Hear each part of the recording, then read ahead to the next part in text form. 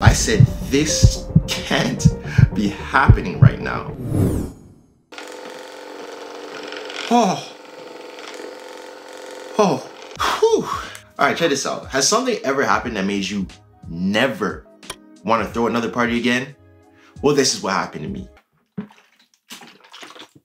Now, some people are party goers, some people are party throwers. I realized that I am a party goer. I'm not a party thrower. The chaos is not worth it. The stress is not worth it. And you never actually get to have fun when you're the one throwing the party. So this happened back in 2014. What a time. Bobby Shmurda and Chris Brown's Loyal are blasting through everybody's speakers. Everyone's still wearing bucket hats, and I'm still in high school. Now, if you're from Toronto, you know about the mansion party that happened this year because everybody went. 1,500 people to be exact. So now my friend group on the whole other side of the city decides to throw a party because our house was kind of like the party house. Basically because my aunt and uncle are super cool. I don't know why, considering they're black and considering they're African. And if I had kids, ain't no way I'm letting them throw this much parties, but doesn't matter. They let us throw the party. We didn't even know the mansion party was this same day. We planned this like 2 weeks ago. We started telling all the people. We just wanted to make sure like the guy to gal ratio was good, you know, 2 to 1, 3 to 1. So we were telling everybody that we knew. So the party day arrives. I'm starting to get ready. I put on my best 2014 fit, a bucket hat probably, some cargo shorts, maybe a graphic crew neck like the Migos did, and a snapback, and probably some Jordans too. So now people are starting to arrive, and it's a good number, you know, the vibes are good, the settings is good. I'm thinking it's gonna be a good night, and it was, for about an hour. Remember this mansion party that I was telling you about? Well, this party was so promoted, so talked about, and everyone was going to the point that the police got there early and set up shop like a food truck at the end of a club night. That party did not last long. Windows are broken, stairs are broken, the terrain outside is mashed up, people are getting beat up, throwing out windows. It was like the Hunger Games over there, and I wanted no parts of that because I'm not a fan of the pack like sardines vibe at a party. You can't even do nothing, you can't talk to nobody. So apparently the guy told his mom that he was just gonna have a few friends over and basically like put a billboard on the highway. Like that's how much people came. This was like Toronto's version of Project X. Literally, like no exaggeration.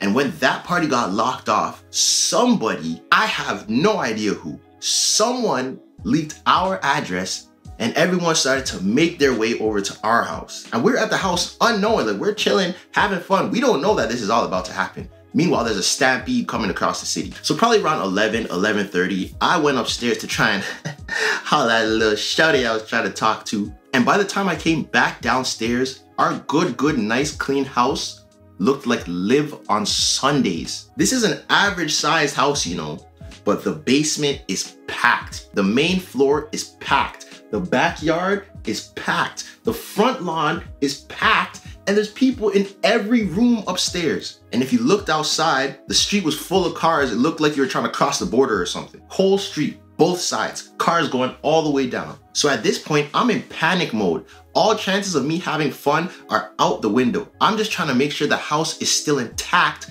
by the time that my family comes home. So I turn into a garbage man. I'm picking up bottles, backwoods, miscellaneous items, cups, and everyone didn't really have the same urgency that I did. Our older cousin was there too. He was probably the one who was doing the most besides me, trying to maintain the sanity of the house. But looking back on it, I wish I kind of just enjoyed myself because me stressing and doing all that cleaning and stuff didn't really make that much of a difference. And to this day, everyone else still says that was one of the littest parties they went to, but I wouldn't know. My older cousin was dating a girl at this time who thought she was helping, but she really wasn't. She was of the Caucasian persuasion, let's say. I don't know how many black parties she's been to, but she obviously doesn't know the do's and don'ts of these parties. For example, do invite your baddie friends that want to turn up. Don't yell at the street dudes that you don't know. That's literally rule number 1 of survival. I don't want there to be yellow tape around the house. So I go downstairs.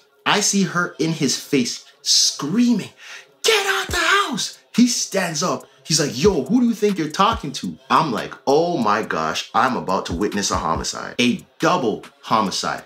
I kind of knew him, so I just went to go reason with him.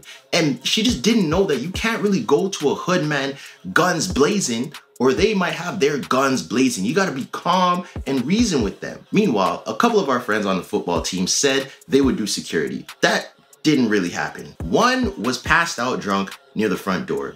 The second was actually trying to help. He was doing a little bit of something, accompanied by this very small woman who was charging people to get into the party. And to this day, I have still not seen $1 of this money. Also, another person who took a knife from our kitchen and said he was protecting the house. This is our security detail. So I get past all this mess and I go out and stand on the front lawn, and it looks like Astro World.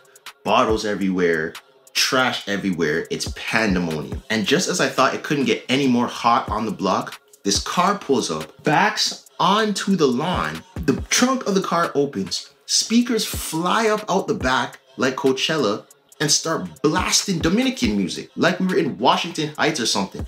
Boom, da boof, boom, da boof, toko toko to, toko toko to. I said, this can't be happening right now. Then to make matters worse, an undercover police car comes by, shines that big bright white light in my face, and he starts yelling at me. I can't hear what he said, so I just took off. So I ran back inside, and all I hear is beep, beep, beep, beep, vroom. The garage door opening. I said, oh my goodness, we are finished. My auntie and uncle are back home. I literally just go outside and sit in front of the garage and just shake my head because I'm thinking this is the last that anybody is gonna hear from us. But to my surprise, they weren't even upset. You know how when parents come home, parties kind of naturally just disperse on their own? And then the next day, they didn't mention a thing. So I'm confusion. I don't know. So now the party's over and I find out that one of our friends is the one who called the cops. He said, I didn't know what to do, bro. The party was getting out of hand and we obviously couldn't contain it. The next day, it looked like a trailer park around the whole area. Bottles for blocks and miles as far as the eyes can see. I'm pretty sure that's the day when the neighbors started hating us, because they definitely hate us now. I'ma still say it's because we're black, but it's probably because of the parties. From that day, I learned to stay in my lane. I will not throw, I will only attend. The only things we throw are very controlled and precisely handpicked people for games nights and barbecues. I'm completely fine with that all summer. Because honestly, as a grown person, those types of parties are not even fun. Why do I want to be shoulder to shoulder with a bunch of people I don't know? That's not lit. So if you throw parties, good luck, because I retired. So that's it for this video. Comment down below if you've ever had a crazy party. Like, tell me the story and tell me what happened, because I hope that I'm not the only one that's gone through this. Catch y'all in the next video. Stay safe, stay faithful. I'm out.